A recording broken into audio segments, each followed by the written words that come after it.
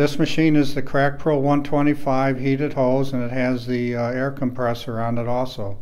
First thing to do is check engine oil, and then the radiator coolant level, condition of the hoses. Turn the key to the start position. 3 lights come on. When the middle light goes off, then go ahead and crank the engine over.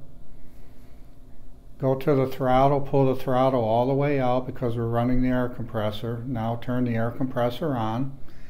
Turn on the main power to the control box, AC power, and put the pump and agitator in the forward positions.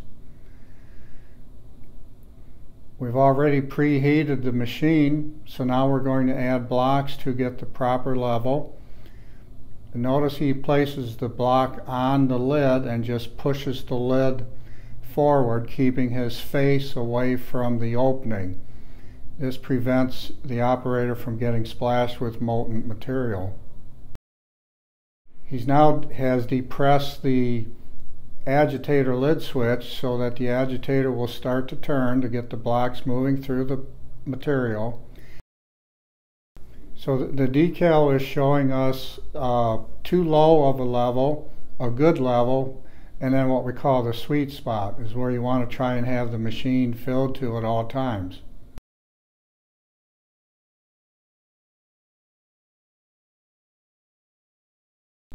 So a box of material is approximately 5 gallons of liquid, and this machine is a 125-gallon machine.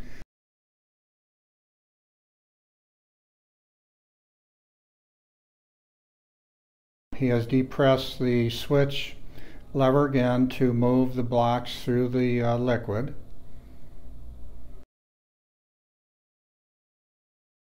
Releasing the switch stops the agitator. Now it's engaged again with the lid closed. Now it's time to clean out the cracks with the air compressor. This is a 100-foot hose on a retractable reel. So with the air compressor running, you'll notice the guide on the end of the blowpipe there makes for easy cleaning of the cracks. You will notice that the white interlock light has come on. This indicates that all 3 temperature controllers have met their temperatures. The pump will now rotate and forward, and the agitator will automatically come on. So now we're ready to start applying. He's released the counterbalance hose boom.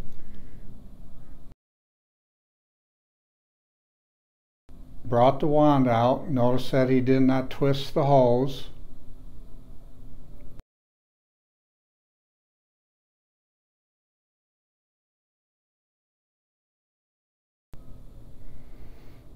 So now depressing the switch on the wand will pump material down to the applicator shoe.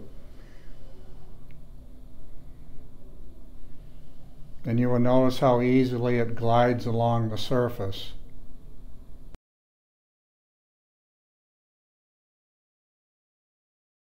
He has released the switch to stop the flow of material. He then judges how much material is in the applicator head, pushes the switch again to start the pump back up. So a good operator will constantly do this throughout the day so that he doesn't overflow the shoe or run out of material. So now we're done applying. We'll put the wand back up into the holder. Notice again that the hose was not kinked. Attach the travel chain and place the hose in the trough for travel. He has turned the material pump to reverse. The pump will automatically come on. It sucks the material left in the hose out. Now the AC power is turned off. The switch is turned to neutral and the main power shut off. Air compressor is turned off. Throttle is returned back to idle position. And the engine is shut off.